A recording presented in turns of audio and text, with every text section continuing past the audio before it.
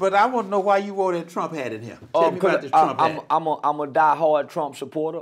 In my household, you got Martin Luther King, you got Jesus, and you got Donald Trump. Wait a minute. Not in that particular order, but yeah, you got Martin Luther King, Jesus, and Donald Trump. Why you got Donald Trump? Now, you know, well, I'm a straight Democrat, but I'm for the best person. Yes, but sir. now, why you got Donald Trump? Because I paid attention in school when I was a kid, and so I know the true history of both the Republican and Democratic Party. I know that they really didn't switch during the Nixon Southern strategy. That one became more clever than the other in dealing with black people. We the Democrats niggas. We got away. We were the Republicans' friends. We was their friends, but we were the Democrats niggas. When you look at the origins of the Ku Klux Klan, it originated out of the Democratic Party. The Ku Klux Klan? It did. Okay. Every civil rights legislation that ever has been passed in this country was authored, written, sponsored, and voted on 100% by Republicans and not Democrats.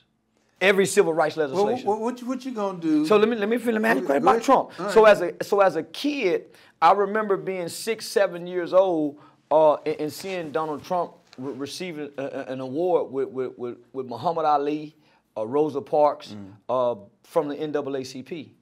Not only that, he engaged and interacted in our culture from the 80s throughout the 90s and even the 2000s, from rappers to Michael Jackson. So when we looked out into our culture, his face appeared many, many times. So for me to grow up now and then hear the media, because before the media started saying he was racist, I never heard a black leader say it. I never heard my grandmother say it. I never heard no one even mention anything bad about him other than rappers giving him praise in over 300 to 600 rap songs. So for the media to say, oh, he's racist, I knew they were playing con on us. And I can remember when America was great. I can remember when black children could play outside all day long and you didn't hear about kids being kidnapped. You didn't hear about drive-by shootings. I remember when black people celebrated Juneteenth. We ate together on Sunday. That was great during those times. So I remember when America was great. And you talking to a 46-year-old man whose first generation kid who got to experience Dr. King's dream of going to school and holding hands and living next door to white people. Black people really didn't do that in the 70s. They done it in the 80s when I grew up. Well, what we gonna do about Trump when he goes to jail? He's not going to jail because one thing that's guaranteed to him is a Secret Service protection no matter what.